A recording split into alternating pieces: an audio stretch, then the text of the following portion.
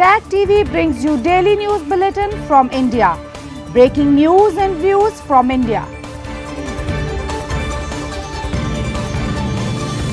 You're watching South Asia Newsline, and here are the top stories we are tracking for you. High drama as Congress leader Rahul Gandhi visits India's violence-hit Manipur.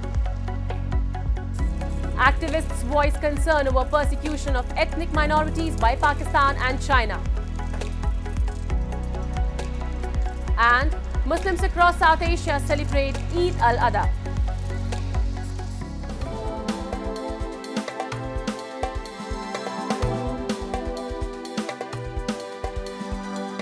And now for all the details. A war of words triggered between India's main opposition Congress party and the ruling BJP on Thursday after Congress leader Rahul Gandhi was stopped in violence-hit Manipur's Bishnupur district. Rahul Gandhi, who is on a two-day visit to the northeastern state, was stopped by security officials while he was on his way to Churachandpur to meet the victims of the violence. Accusing the BJP of using autocratic methods to disrupt the visit, Congress said the stalling of the convoy is unacceptable and shatters all constitutional and democratic norms.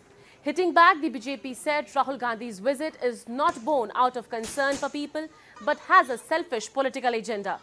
The local police said the convoy was stopped due to security concerns and the Congress leader was asked to take a chopper instead of going by road. India's Foreign Minister S. Jaishankar on Wednesday slammed Pakistan for cross-border terrorism and said India cannot have normal relationship with Islamabad until they stop sponsoring terror outfits. Addressing an event in New Delhi, Jaishankar said it is not in India's interest when a country allows terrorism to happen by night and wants trade by day. He also blamed Pakistan for SAARC inactivity in recent years and said India cannot have any SAARC meeting until one member continues to engage in acts of terrorism. We have not had meetings because you have a member of SAARC who doesn't conform to all the basic requirements of what a good member should be. And that is today an obstacle really for SAARC to meet. As I said, we cannot continue with acts of terrorism and say the cooperation will happen nevertheless. Talking about ties with China, the foreign minister said the state of border continues to remain abnormal due to non-adherence of agreements by Beijing. But at the end of the day, any relationship has to be based on a high degree of mutuality. There has to be a respect for each other's interests, sensitivity for each other's interests, and there has to be an adherence to agreements which were reached between us. And it is that departure from what was agreed between us which is today at the heart of the difficult phase that we are passing through with China. And the bottom line there is, at the end of the day, the state of the border will determine the state of the relationship, and the state of the border today is still abnormal. Human rights activists gathered in Geneva this week to voice concern over the persecution of ethnic and religious minorities by Pakistan and China through systematic torture and discrimination. A report. Activists during an event in Geneva on Wednesday raised concern over the gross human rights violations by Pakistan against Baloch, Sindhi and the Pashtuns and against the Uyghur Muslims by China. They highlighted the systematic persecution of the ethnic and religious minorities in both the countries through draconian laws and their armed forces, while calling for immediate intervention by the international community. The Pashtun ethnic minority is systematically oppressed by Pakistan. In the last 20 years, under so-called war on terror, Pakistan has committed gross human rights violations, including enforced disappearances, extrajudicial killings, arbitrary detentions, and torture. Even, how can the religious and ethnic minorities can trust Pakistan, the state of Pakistan, in its military establishment, when even the Prime Minister of the former Prime Minister of Pakistan cannot file an FIR against the ISI officer who was involved in attempted murder of that former Prime Minister. The activist also said that the China-Pakistan economic corridor that links Uyghur-populated Xinjiang to Gwadar port in Balochistan has brought death and destruction for the indigenous people. CPEC, China-Pakistan economic corridor, not only negative impact to the Uyghurs' life, also so many Baluchi people, Sindh people, and the Gilgit people, and the rest of them, a lot of people, destroys his daily life. But unfortunately, entire world silence. Meanwhile, human rights organization Amnesty International has called Afghanistan's de facto authorities to release Afghan educationist Matiullah Waisa. In a statement, the rights body said the continued detention of Waisa is a clear violation of the rights of freedom of expression and peaceful assembly. Matiullah Waisa, a prominent advocate for girls' right to education, was arrested in March by Taliban forces, accusing him of illegal activities.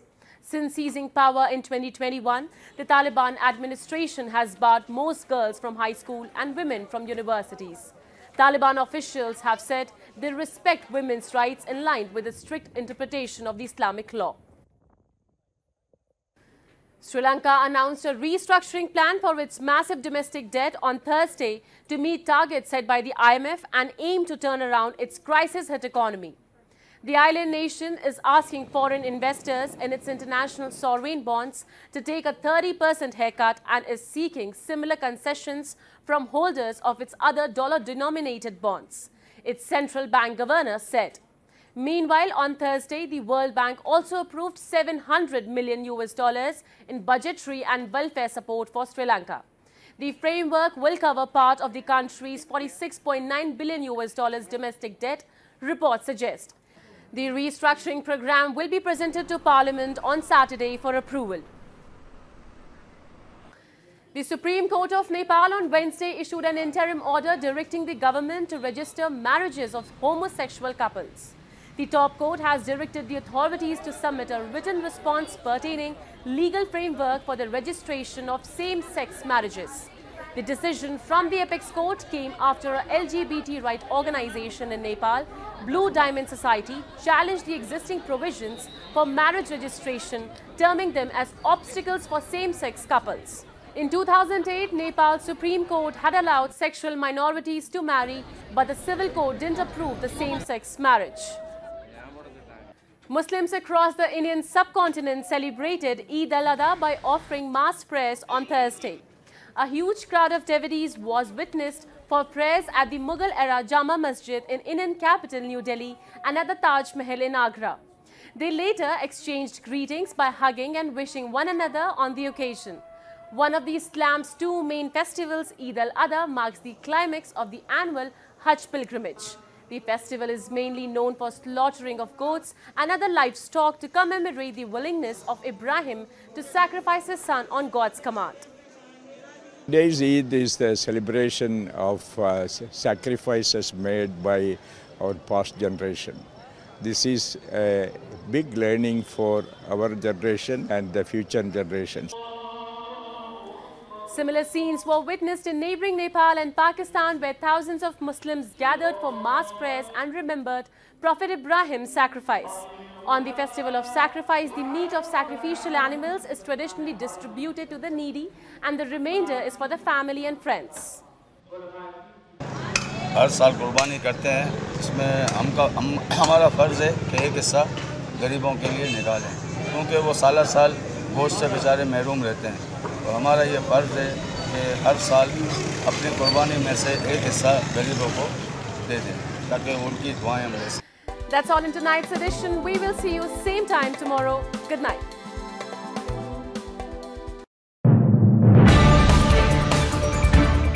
Tag TV brings you daily news bulletin from India. Breaking news and views from India.